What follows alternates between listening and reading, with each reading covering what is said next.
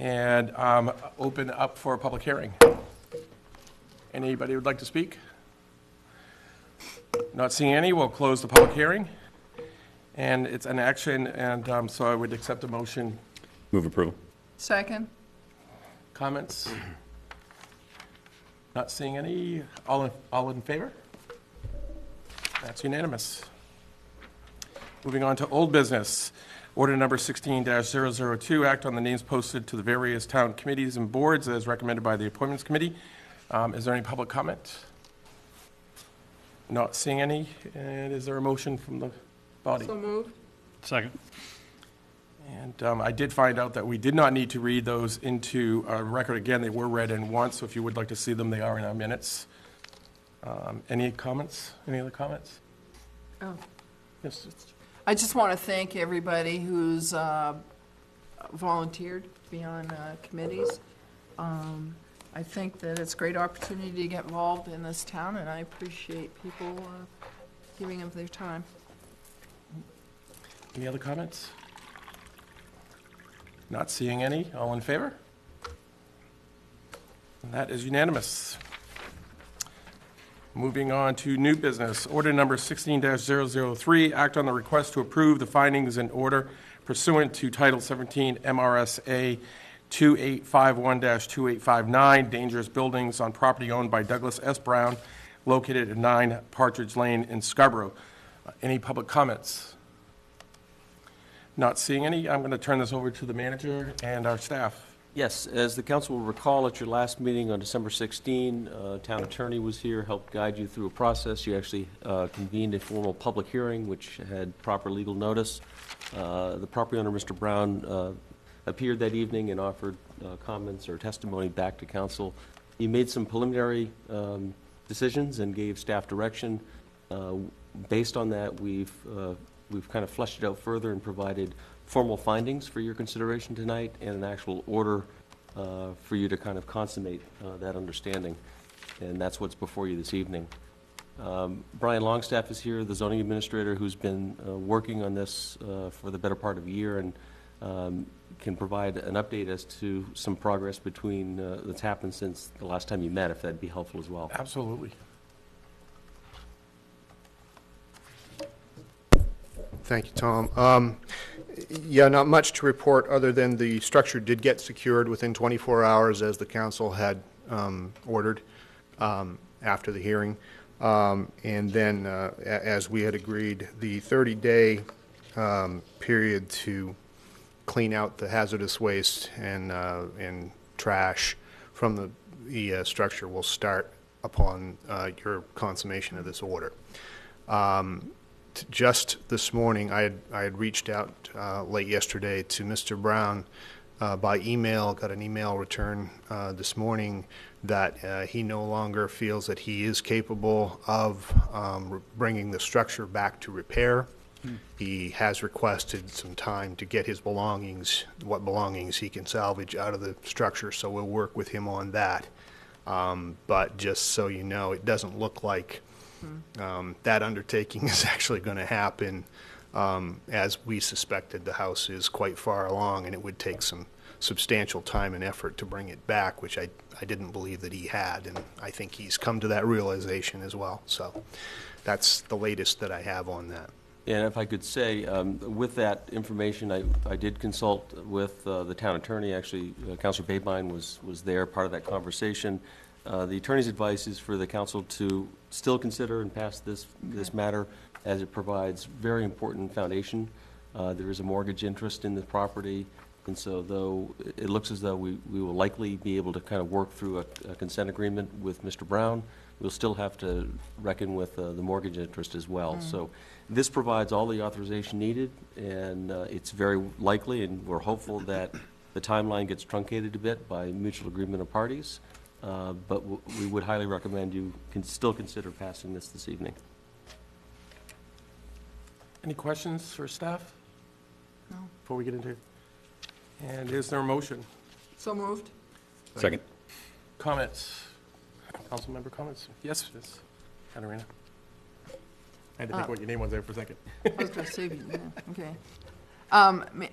thank you to Manager Hall for answering my question. My question was, well, given that, do we still go ahead and sign this, which, I agree that, having the formality of the sign will be important for anything in future, and also just to hold Mr. Brown accountable for doing what he says he's going to do, because I know it's been a long haul for code enforcement and others, and I appreciate all the time and effort that's put into this. And I'm very happy to learn that Mr. Brown has come to the conclusion on his own that, maybe it's time to move on. So thank you for everyone who's put in the time and effort in this. And I will support. I'm sorry, I failed to mention, the other very important thing this order does, it establishes the legal right for the town to recover fees that we may incur, and it's in all likelihood that we will be incurring potentially significant demolition fees, depending how this might turn out. Other comments? So I too am appreciative of Mr. Brown coming to that conclusion voluntarily. It's probably one of the hardest things I think as a council you have to do is determine that somebody's private property is not fit. I think it was the right decision. I applaud the group for the discussion process and coming to that conclusion, and the way we did it I thought was certainly good for me to see and experience. I did want to know, though, if what kind of time frame we are looking at potentially for that process to move forward once it's finalized. I know we have to go out to bid and we have to look at all the other things for demolition, but is there a general time frame in mind? Or? Well, the backstop provided here is 120 days. Yep. That would be kind of worst-case scenario. In the event we're able to find, to work it out through some other means between Mr. Brown and the mortgage holder, through a consent agreement, it could be sooner than that. We would go through a formal bid process, but it'd be fairly quick, probably a 2-week turnaround. Okay. So I think with this new information, it's in all likelihood going to be done sooner than it would be done otherwise. Thank you. Other comments? No? I just wanted to mention, I think that what this really is a testament to is when you put together a well-structured agreement, it really does protect both sides, and this really did do that. And I think that I want to thank actually Mr. Brown for at least recognizing what he could and couldn't do quick enough so that we can respond quickly and get this taken care of. So I want to make sure that I do want to ask one question, though, regarding the consent agreement, not the consent agreement, the 120 days. Even if the mortgage holder has difficulties with the agreement, we can still act upon this even without their consent. It's my understanding, yes. Okay. They've been provided notice along with Mr. Brown right along through the process. If there's anything that deviates from this order is where we'll have to get further consent. Yeah. Bankers can be difficult, been there. So thank you very much, and thank you to staff for the solution. If there's no other comments, move approval. All in favor? That's 5-0. Okay, thank you. Next item is order number 16-004, act on the request to authorize the town manager to sign any and all documents relating to a confirmatory recreational easement on property located at Higgins Beach relating to the handicapped access path. Any public comment? Not seeing any. I'm going to turn this over to the town manager for an explanation. This is really a housekeeping matter. I'll give you a quick history. Back in 2001, the town was actually sued for violations of the American with Disabilities Act for allegedly failure to provide adequate handicap access to Higgins Beach in particular. The resolution of that suit was the negotiation of an easement and ultimate construction of a path that still exists today across the former Silver Sands lot, for those of you that are history buffs. It was owned at the time by Dr. Joan Kelly, and now it's subsequently owned by Bill Reichel, and it's actually Mr. Reichel that came forward and said, I was just looking through my paperwork and noticed that this easement was never recorded. And we did our own research with the registry, and sure enough, it was not. So it's clearly in the town's best interest to make certain that this is recorded. And kind of belt and suspenders approach, the town attorney suggested that we come back to get reauthorized and he's prepared a confirmatory recreational easement that attaches the original one as an exhibit. Questions from the council? Motion from the council? Sorry, quick question. Yes. So Mr. Reichel is okay with this? He's fine? There's Yes. no contention or anything like that? No, and I credit him for coming forward, just making sure we had it all squared away. Perfect. Thank you. Thank you. Good question. Any other questions? Is there a motion? So moved. Second by Peter. Any comments? No? Not seeing any. All in favor? That's 5-0. Thank you. I Moving wish I on. put more things on this agenda. Order number 16-005, act to approve the resolve to accept donations for the fuel assistance program. And for the record, I'll be happy to enter this as a motion, so it doesn't need to be doesn't need to be reread again. But Town of Scarborough and the Town Council assembled, it's dated December 23rd, 2015. That was the day it was done up. That was the day it was done. Resolve accepting donations for the fuel assistance program, be it hereby resolved by the Town Council as follows, that the Town of Scarborough gratefully accepts the donations from the following business and/or persons that have been collected to date to be used for the fuel assistance program. Mr. and Mrs. Robert W. Beal, and be it further resolved that each business, organization, and/or person be recognized for their generous donations as a token of the town's appreciation. This was sponsored and originated by the Town Council, and that was in the form of a motion. Is there a second? Second? Comments? Yes, ma'am. I just want to thank Mr. and Mrs. Beal for their donation to the fuel assistance program, and I'm going to put in a plug. I usually start this time of year. Don't forget to get your clink bags at Town Hall, or if you want me to pick one up for you and I'll deliver it, I'm happy to do so. They really help with this fuel assistance, which I know fuel is amazingly low right now, but even with that, there are people out there who have trouble filling their oil tanks. Thankfully, it's been a warm winter so far, with the exception of yesterday. And I hope it continues to be a warm winter, but we need money in the fuel fund. And I just looked at my calendar, I'm pretty sure I have this right. We will be having our fuel rally with Project Grace on Saturday, February 6th, and I invite all the town councilors to come. I know I usually stand out on the sidewalk and wave a sign, and help them in getting people to come. But anyway, that's it. Thank you. Any other comments? Can you forward that date? Can you forward that date, please? Yeah, oh, February the date. 6th, yeah. Can you forward it, though? Just an Forward it? Yeah, send an email, invite something, so it goes on the. Oh, I will, yes. Thank you. Thank you. And I'm a little Signals slow, don't- I'm a little Smoke slow. signals don't count anymore, No, sorry. okay, thank you. any other comments? Not seeing any. All in favor? And that's unanimous. Item number 8 on the agenda are non-action items. There are none. And moving to item number 9, standing and special committee reports and liaison reports. And I'll start with Mr. Ciazzo. Okay, so I'll start off with appointments. I'm sitting in for Councilor St. Clair, who, as Councilor Babine mentioned, is absent this evening. I hope she's feeling better. But we had a meeting this afternoon to review some of the appointments that were before us. So we had an opening in the Conservation Committee for a full voting member. We've tabled that until our next meeting. We had several positions on the Shellfish Committee. So we moved Paul Erickson to a full voting member with the term to expire in 2018. We retained Erica Downey as a full voting member with her position to complete in 2018. And we nominated Dwayne O'Rourke as an alternate with a term to expire in 2018 as well. Zoning Board of Appeals, we appointed Karen Shoup as a second alternate with a term to expire in 2018. And on the Scarborough Housing Alliance, we appointed Eric Boucher. Is it Boucher? I believe it's Is it Boucher? Boucher?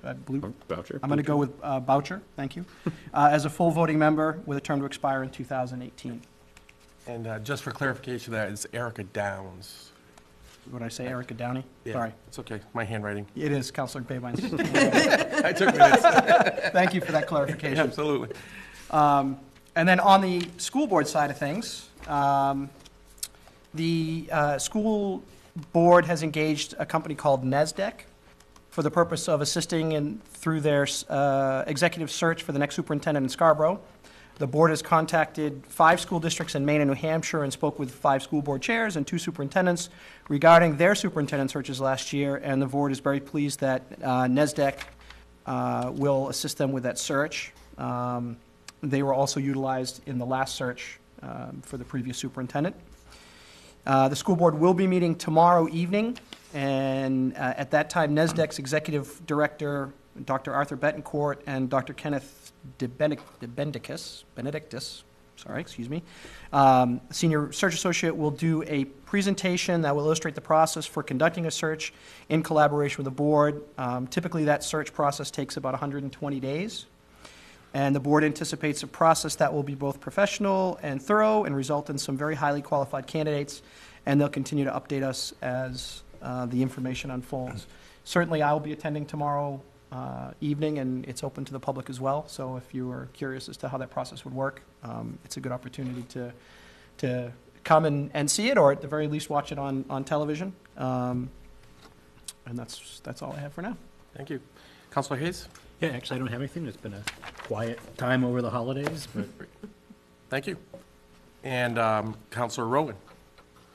sure. So SEDCO met. I had to leave early, so I'm going to let Sean fill in some of the gaps, but some of the things discussed, there's some challenges finding quality employees. We also discussed the Tim Hortons, Cabela's, the Martins Point project, and a number of other potential projects in various stages of planning. One of the things mentioned was the broadband initiative, the discussions we've been having. And there was also a discussion of the recap of the annual meeting, and a guest speaker, Sam Kelly, came in and talked to the group about entrepreneurship. Senior program advising also met.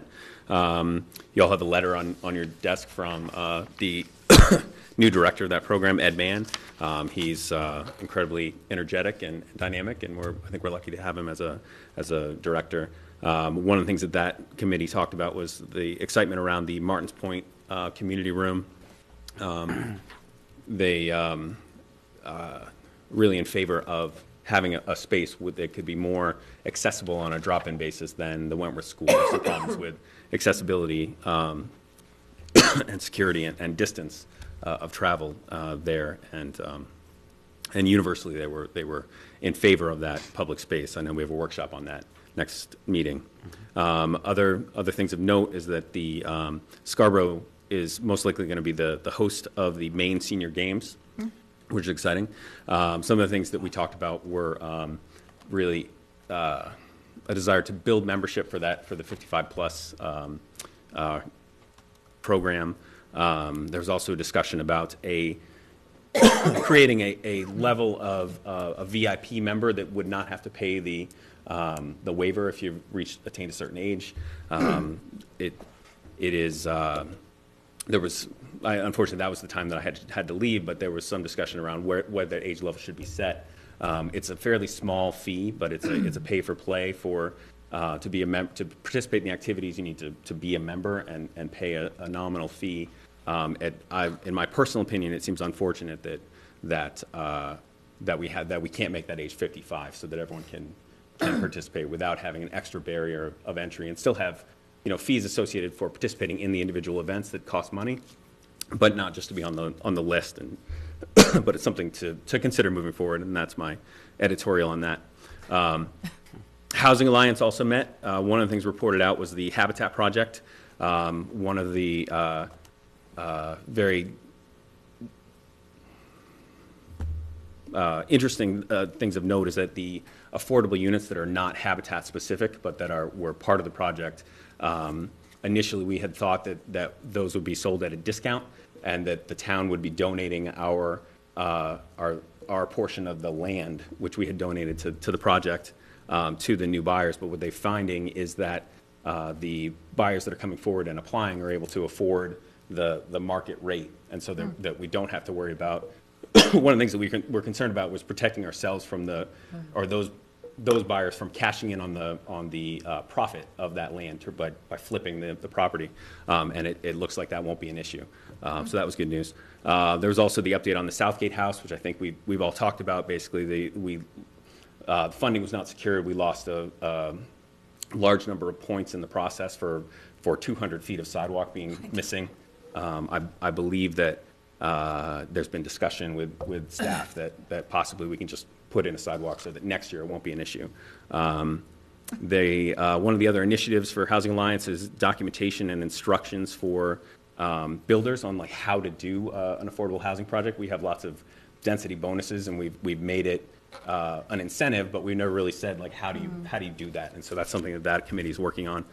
And then there was also a discussion of priorities for 2016. Historical preservation also met last night. Unfortunately, there's some bad news that Honeywell House still has post beetles, so those suckers are still there, and hopefully we'll be able to do some more treatment. Apparently, there is Freeport is also experiencing the same issue, and they've recently contracted with an exterminator. So we're gonna see if we can swap notes with them. Other interesting item to report is that the committee as a whole is very pleased with the performance of the staff and the responsiveness of the staff surrounding the Danish Village Arch, which it really looks nice in its spot. And we are continuing to update our site list for historic buildings and cemeteries in terms of accuracy and potentially expanding that list. Excellent. Thank you. Councilor Caterina. Yeah, thank you. Conservation Commission will be meeting Monday the 11th. We've got some ongoing work to do with sea level impact and how that will work with infrastructure, potential infrastructure impacts in the town and whatever for down the line for planning purposes. Also, what has come up, which is of interest to me because it's my abutting property owner, is looking to do a development on Gorham Road. It's just in the very, very, very initial idea stage, so to speak. But we will be talking about extending sewer to my part of the world and going under the Maine Turnpike. And so we will be looking at that on long-range planning, but also Conservation Commission, because Conservation Commission is going to be asked to walk the property and, make note of any potential impacts. Long-range planning, we're going to talk about that sewer extension under Gorham Road, and that meeting is this Friday morning at 8 o'clock. I also will use this time, as you noted, I've been asked to be the communications quarterback, I guess was the best way. I hate the word czar. It sounds a little overwhelming, but anyway. I'll be the quarterback for communications for the town council and what we want to get out to the public. I had a great meeting with Tom yesterday.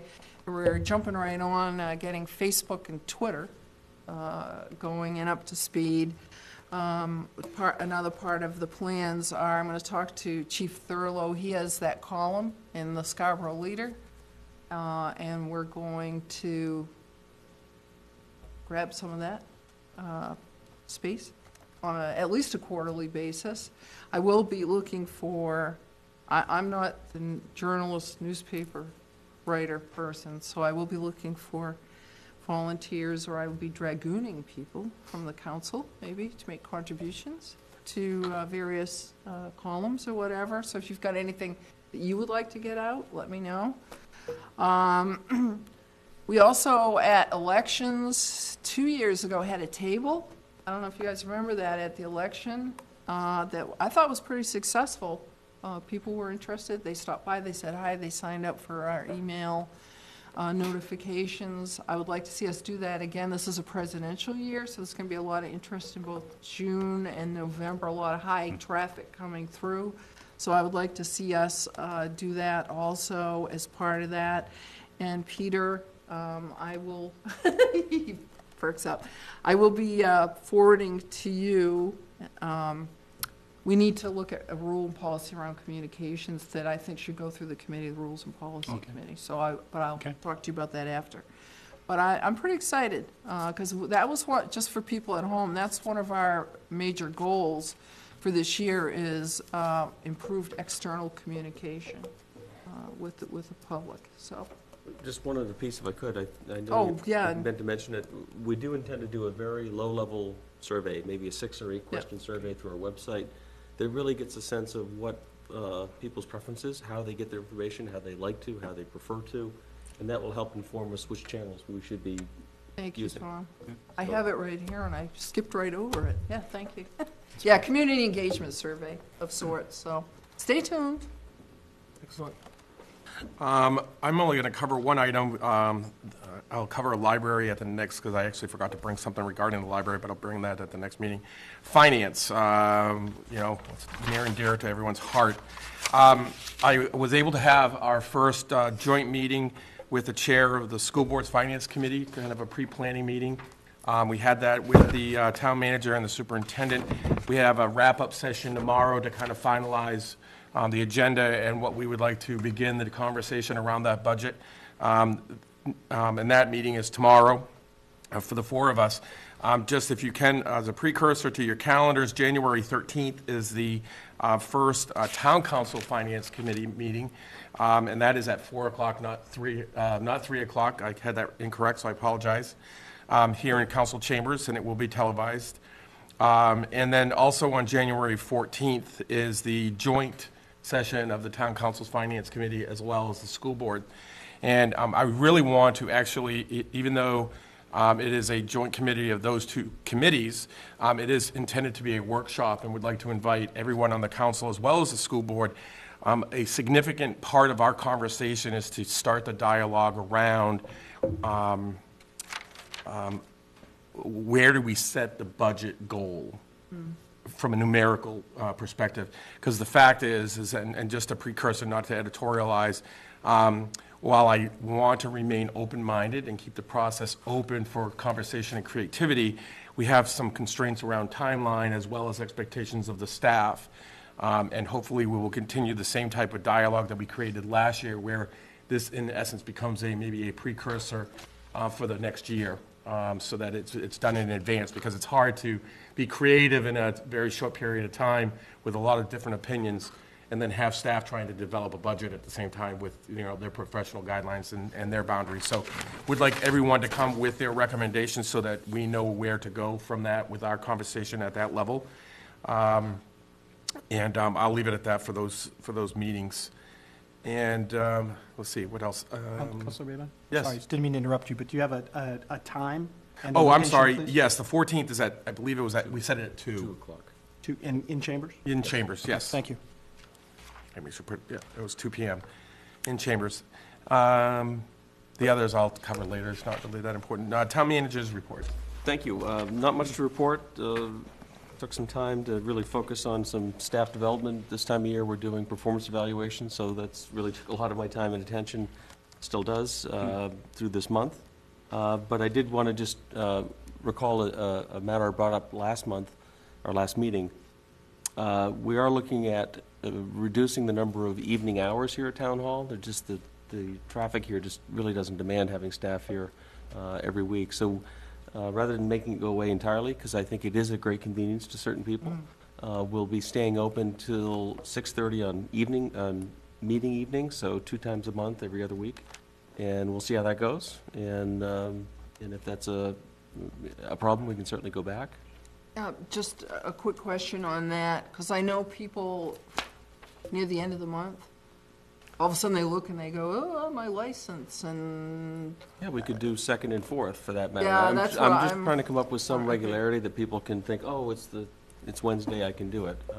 I'm open to suggestions, but we'd like to test it Yeah. and see how it's received. So I'd like to consider something in February, so if you have input or comment as to which nights we should try, I'm all ears. Also, just a reminder, Winterfest, which is a community service sponsored event, that's on January 16th. It's really centered and based down here at the outdoor rink, adjacent to the turf field. and that's roughly from 1 in the afternoon to 5:30 p.m., and it ends with fireworks. At this point, things look promising. We have snow on the ground, and the weather's getting cold, so the rink should freeze. But stay tuned. In years past, we've had to come up with a contingency plan, so, but just put that on your calendar. And just the last thing I wanted to mention, and I'll start to send some information out. I'm still not sure if it's something we can tackle right away, but we're intrigued by a nationwide program called Star Communities. It's kind of centered around the sustainability notion, which can mean a lot of things to a lot of different people, but it's an incredibly well-constructed set of a framework, if you will, whereby communities can kind of rate themselves. I'm not so interested in seeing our score and comparing us to others, because frankly, it's still a fairly new program. We'd be one of the smaller communities. But more importantly, I think what it does is it identifies gaps, and it's a real conversation piece. My hesitancy is only the fact that it's a fairly massive staff undertaking to collect the data. And I'm confident we'll do it at some point. I'm just a bit non-committal as to when we're going to pull it off. I wouldn't even mention it if I wasn't interested in it. So stay tuned, and I'll start to feed some of that information out to you as we know more. Excellent. Any questions for the manager? Not seeing any. Moving into council member comments. So I'm going to start with Council Rowan. Thank you. So I'm still trying to understand the state subsidy. I'm just going to keep talking through this until I can figure it out. I just wanted to highlight that our high point was 2009 at $7 million. Since then, we've dropped 34%, over 34%. In that same time frame, Cumberland is up 2.48%. Cape Elizabeth is up 10.67%. Gorham is up 2.86%. Falmouth is up almost 31%, and South Portland is up over 44%. So I'm still trying to figure it out, as I said.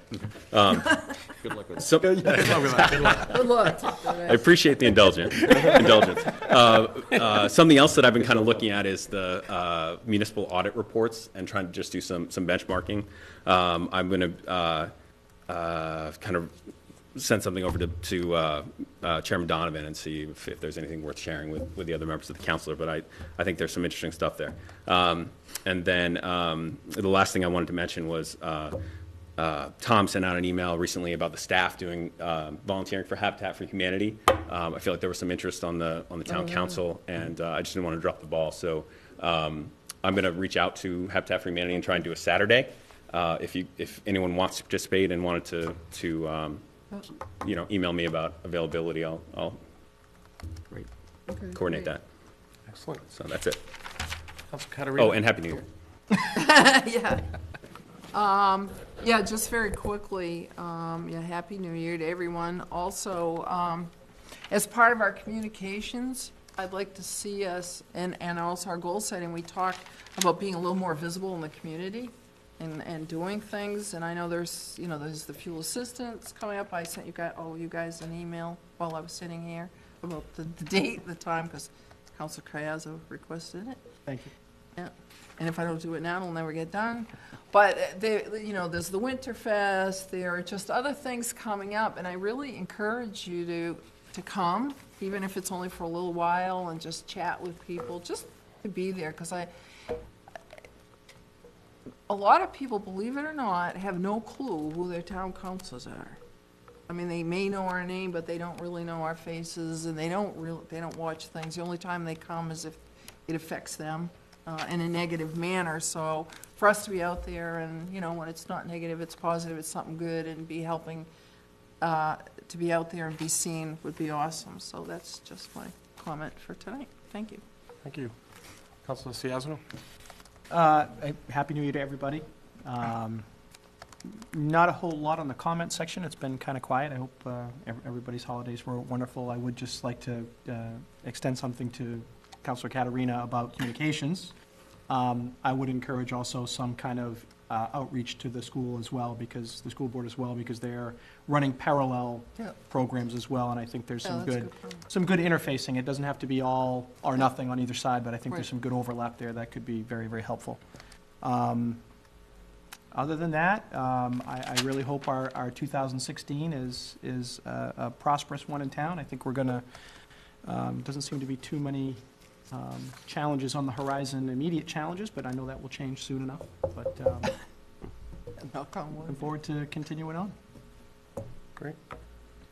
Similarly, Sounds like Happy it's- New Year to everybody, and I just want to give a shout out. I'm continuing to be impressed by our police department, the things that they've been doing, Project Hope and other things, but most recently, they are involved in locating a missing individual, which and kind of the theme of communication, I'm very, very impressed.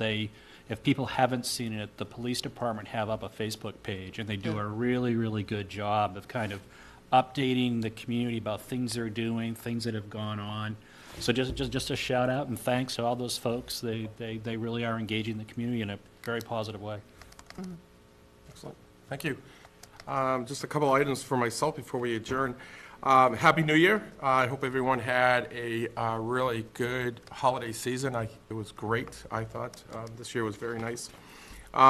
Wanted to mention, if you weren't watching before our regular meeting, we did have a workshop with members of the Transportation Committee as well as other participants from the Planning Board and a few other organizations regarding what is called Complete Streets. And it was a very informative and great workshop that talks about the continuity and the consistency of the design of our roads and kind of the interdependence between everything from walking, biking, and cars and how they all have to function together. And it really ties into one of our biggest actions in the past couple of meetings is, I think I calculated it. There was a total of 17 committees in which we appointed 37 volunteers. Wow. And I just wanted to mention, we received a policy recommendation from the Transportation Committee, and you see a lot of former counselors and former planning board members, and there's a lot of experience and expertise and thoughtfulness that gets put into the work, and it really does make our job as counselors much easier when we rely on their contribution. And so I really want to say thank you to the Transportation Committee for that recommendation and for staff and what they've done. Really, it's really a policy, the way I viewed it, and I was kind of quiet, it really was a policy statement about what we've been doing over the last decade and a half, and really shapes how we go forward. And so it's a very exciting time, I believe, and it's a great way to start off the new year. Wanted to mention, so this is a little hard, I lost a really dear friend, kind of, I'm, what's the word, transcending, I guess, Jessica, because she always had a few old Scarborough residents who we lost. And we lost a couple this past week, and one in particular I wanted to mention is a dear friend, Henry Bellavance. They did an incredible story on Henry in one of the local papers, I can't remember which. He survived and contributed to 3 of our wars, World War II, Vietnam, and Korea. Came home after 22 and a half years and built a family, and was a master electrician and was loved by everyone. And he passed away, and I just want to send condolences because he was known around Scarborough as the Admiral. And he was a really great guy and a great family, and I just wanted to mention him, as well as George Lawson. There's actually a bench mentioned for or dedicated to his son, and who we lost as well, who was a veteran, and he lived right behind here. So to the two of them, Godspeed. And I did want to mention around the communications, one of the personal takeaways that I took from our workshop, just so the public is aware, because I want to contribute not only as a group, but personally, is that I created what is I'm kind of dubbing as Sean's Coffee's Corner. So I've scheduled and sent everyone an appointment. I believe I've heard back from just about everybody, in which maybe it's a personal time to connect once in a great while to have a cup of coffee and talk shop and everything else around what we're doing and where we're going. Hopefully that contributes to a more communicative town council, as well as relationships that we're looking to strengthening. So I appreciate everyone making that time for me. And with that, if there is nothing else, I would accept a motion to adjourn. So moved. A second? Everybody's pointing. Second. Bill Peterson. All in favor? That's unanimous. Thank you. Wow, Bill. Oh, darn it. 45 minutes? Not bad.